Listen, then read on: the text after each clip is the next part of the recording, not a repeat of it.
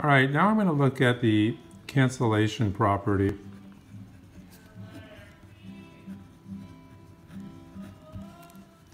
So if I have y equals e to the x and y equals ln x, these are inverse functions.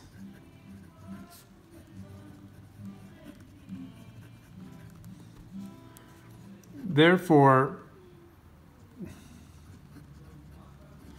they cancel under composition.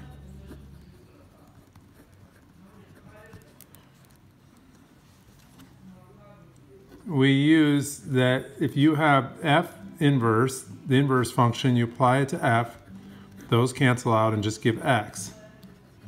There is issues of domain and range that we should look at, but let's not get into that. You have to look at each problem, maybe, each particular situation. So, therefore, we have, if I compose these two functions, if I have ln and e to the x, ln and e cancel out. If I have e to the ln x, e and ln cancel out. This is the cancellation property. I sort of feel like stopping there, but I should use the general case. I like using logarithm, a natural log all the time.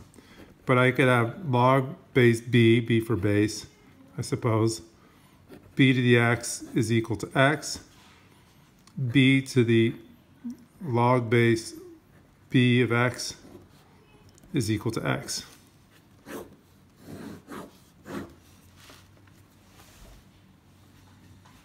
But natural log is really good.